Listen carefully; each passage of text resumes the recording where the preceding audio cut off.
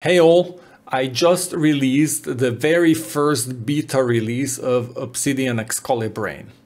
It's not yet available in the community plugin store. You will need to use either TFT Hacker's Brat plugin, or you will need to download the files from GitHub and manually install them yourself. Either way, once you've installed the plugin, you can start it using the command palette action open ExcaliBrain. ExcaliBrain requires the latest version of ExcaliDraw to be installed, which is 1.6.27, and it also requires the DataView plugin to be installed. By default, ExcaliBrain will infer the relationships of the node. At the center, you will see the node representing the page that's open on the side. Below the page, or below this node, you will see the children of this node. These are pages that are referenced, linked in that page. Above the page, you will see its parents, and the parents are the pages that have a backlink to this page.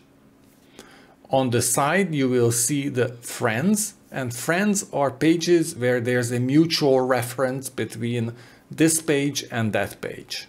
i.e., you have the link from this page to that page on this page, and from that page to this page on that page. And then you have the distant relatives in the top right, which are the children of the parent nodes. Now, if you want to be deliberate about these relationships, that's when you can use DataView fields. And you simply add these DataView fields like parents, or based on, or author, or source, or whatever names you like. You can add these DataView fields to your document, and you can configure in settings which of these fields should be interpreted as a parent relationship, which should be interpreted as a child relationship, and which should be interpreted as a friend relationship. You have different type of nodes. First of all, you have the base node type, which is, as the name suggests, the base default node type that is displayed. You have the inferred nodes, which are the type of relationships that I've just explained earlier without using DataView. Then you have the virtual nodes. Virtual nodes are nodes that don't yet have a file created. It's referenced in your document, but there's no file that exists at this time. And then you have the attachment nodes, and as you can expect, those are attachments, i.e. not markdown documents referenced in your page. You can show or hide these different type of nodes, as well as you can customize their display style using the drop-down list and then setting the styles in the plugin settings.